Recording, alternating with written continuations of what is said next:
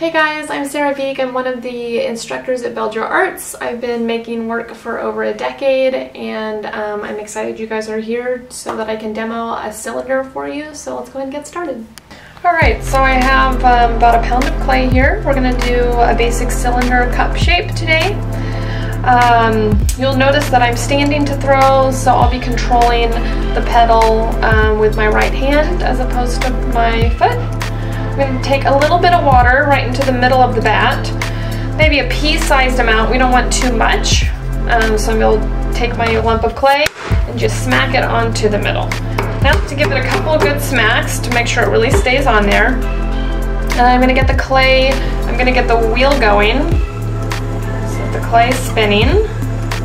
And I go slow to medium here, and I take my finger and just seal up that right there where the bat meets the clay. That way the water doesn't go under it and hydroplane, and the clay doesn't go flying off. So once it's on there really good, we're going to do the first step, which is centering. Centering is to get the clay nice and consistent so that our walls are even on all sides. So everybody centers a little bit different. I switch between a few different methods. So I start by taking my hands around the ball of clay and just kind of rubbing them up and down to smooth it out. And then I squeeze, so I'm kind of squeezing here, overlapping my fingers, and I'm taking my thumbs and pressing straight down. So they're putting pressure here, while at the same time I'm putting pressure as the clay is sitting into this sort of curve of my hand. Now I like to go a little bit faster with centering. And I'm just going to keep pushing. At the same time, you'll notice with centering that you don't see a whole lot of movement with my hands, but the work is getting done. So I'm just smoothing those sides. I like to always keep a thumb in the middle so it's pushing down. At the same time, my fingers are pushing down the sides of the clay. So I'll go from there to also pushing straight down, sort of this karate chop straight down onto the clay, and at the same time my left hand is at 9 o'clock pushing in. So when we do that, I like to clasp my thumbs, and I'm pushing at 9 o'clock, and at the same time that hand on top is pushing down. We always want to make sure too that we come off of the clay really easy, so really easy on and really easy off, so that we don't push it back out of center. So now that I have it mostly centered, you can kind of start to tell, because it won't wobble and it's not wonky. If you put your finger here, right next to it, it shouldn't touch at any point. It should be nice and smooth. So our second step is to open it up. So I'm going to kind of let the clay draw my fingers in. I'm going to create a little indentation, a little belly button. And so I like to do that because then I know it's right in the center. Sometimes if you go in a little too fast, it might be off a little bit.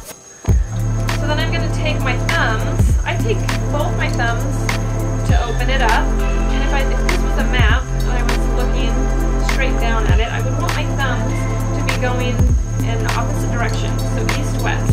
They're going to come down, and then they're going to start moving apart. So before I let them completely come apart, I'm going to make sure and check my bottom. This is a good habit to get into as a beginner. You want to have, at least 1/4 inch or so. So I'm going to stop my wheel, take my needle tool.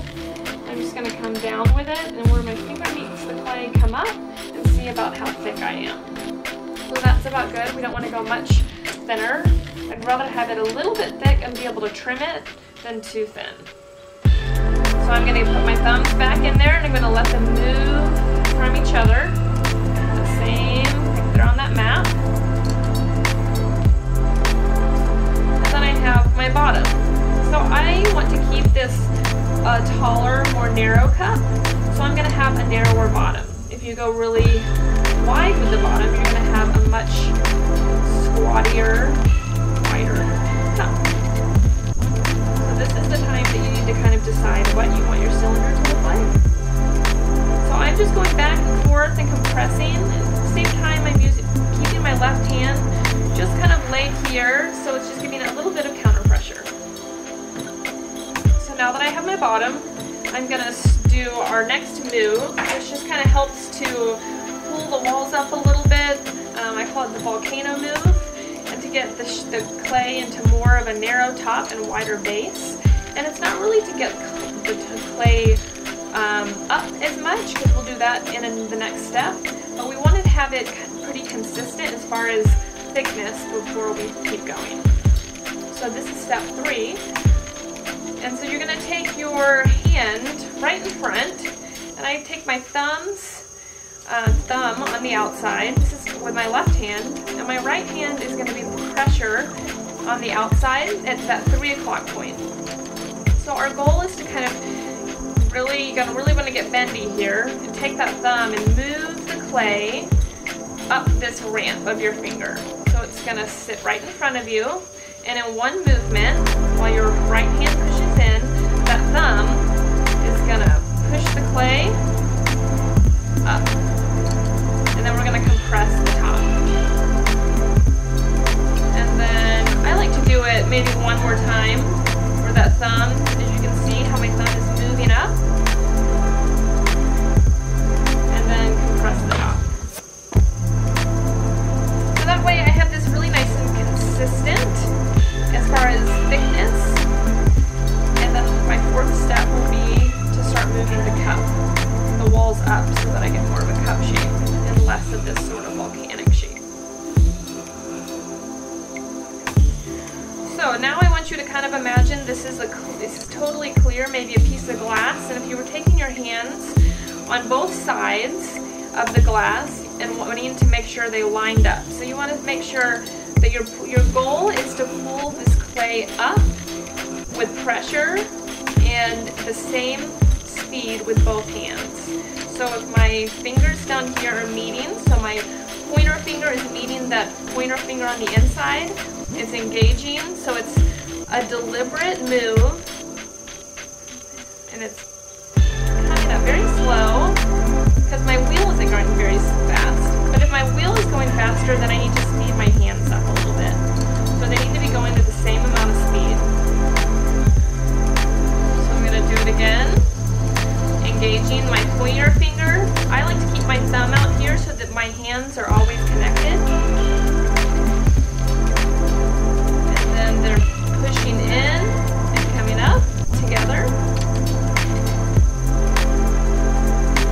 And then I don't squeeze too much at the top, because I like to have a nice lip on it. And I always easy on, so just like I showed you, easy on, easy off. I'm coming off of this top really easy so you don't pinch the lip. I'm going to speed my wheel up just a little bit, go a little faster on this pull. Again, you can see me really engaging at the bottom, squeezing in, and that inside hand is doing the same work as the outside. And they're coming up really slowly and together. Getting to the top, meeting, and then smoothing the lip, and coming off. So we want it to be nice and even, our walls. You'll see I kind of pulled my elbow up. It's not against my side anymore. As it gets taller. This I think is going to be my last pull. Come up. They meet at the top. Compress that lip so it's nice and smooth.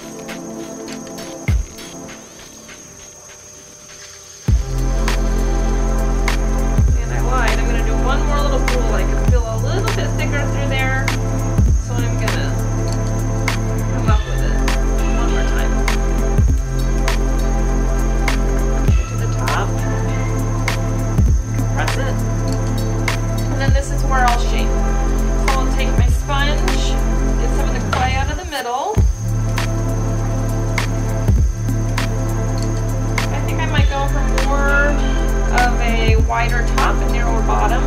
So before I do that, I'm going to take my wooden knife and just get some of the excess clay off of the bottom. It just helps to smooth it up and make it look nice, even though you're going to trim it later. Then I'm gonna lower my speed a little bit. I'm gonna take one of my ribs, this is my tall rib, and I'm just gonna push into it so I get it nice and smooth. I'm just putting pressure on the inside, pressing it against that rib, and that helps to smooth it out. I get to the top.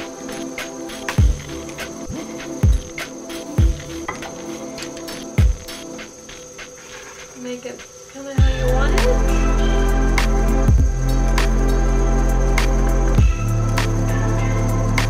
Now we have a nice cylinder. So you can put a handle on this later. You could keep shaping it into more of a vase shape if you wanted.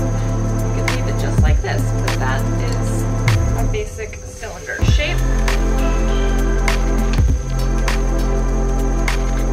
Make sure your water's out of the middle before you wire it off. You take your wire tool, take it nice and taut, right at the top at 12 o'clock, and then just slide it towards you. And there we go. We have a cup.